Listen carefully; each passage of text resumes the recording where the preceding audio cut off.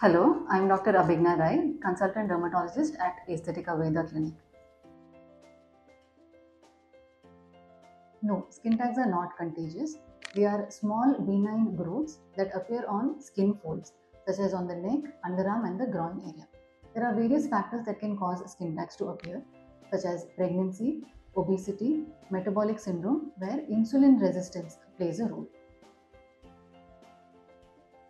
No, skin tag removal does not cause more skin tags. But after a skin tag is removed, if you do not take care of the underlying cause, such as the obesity or the metabolic syndrome, then new skin tags can continue to appear in the surrounding areas. So it is also important to make certain lifestyle changes, such as following good diet and regular exercise. Skin tags are typically removed by physical methods such as cauterization, freezing, and excision.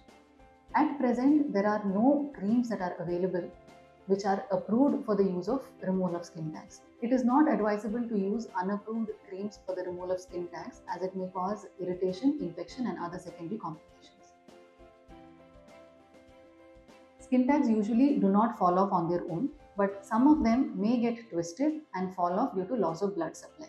But it is always recommended to get them removed from a dermatologist.